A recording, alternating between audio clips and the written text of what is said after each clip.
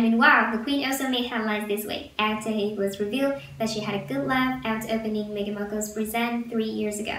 And Star revealed that Duchess of Sussex gifted royals. As such, the Queen decided to just invite Prince Charles and Camilla Parker Bowles to simple festivities on Christmas Day. According to the tabloid, Prince Charles and Camilla are not at risk of contracting COVID-19. However, this is where they are incorrect. Prince Charles already tested positive for COVID-19 in March, and the fact that he and Camilla are in their 70s means that they're both susceptible to contracting the deadly virus. Buckingham Palace also announced 2 weeks ago that the Queen and Prince Philip will have a simple Christmas celebration at Windsor Castle. However, they didn't say anything about Prince Charles and Camilla being invited to the festivities. In fact, Clarendon House already confirmed that the Duke and Duchess of Cornwall will spend Christmas at Highgrove.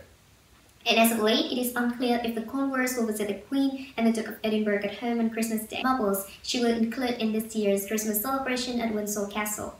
Her Majesty adores the Cambridges, especially Prince George, Princess Charlotte, and Prince Louis, because they bring a lot of joy into the household. However, having them for Christmas is just too risky for the Queen, Prince Philip, and the Queen with the same toy hamster that she adored, and the Queen reportedly told Markle that her gift could keep her corgis company, and the royal family is known to give each other the funniest presents. And before Prince Harry met Markle, Middleton gave him a growl.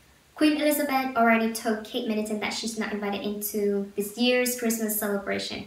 Queen Elizabeth has already informed Kate Middleton that she, Prince William, and the kids are not invited to the monarch's Christmas celebration. In its December 21st issue, OK Magazine claimed that the Queen told Middleton her decision personally, and the Duchess of Cambridge didn't take any offense. After all, Middleton knows that it must have been hard for the Queen to decide which role your own girlfriend Kate. And Prince Harry previously gave it to the Queen with a shower cap that had an expletive on it. And Princess Anne also gave Prince Charles a leather toilet sheet, and Middleton also gave Prince William fishing wires for Christmas. And years ago, the Duchess of Cambridge also gave the royal family strawberry jam and plum preserves.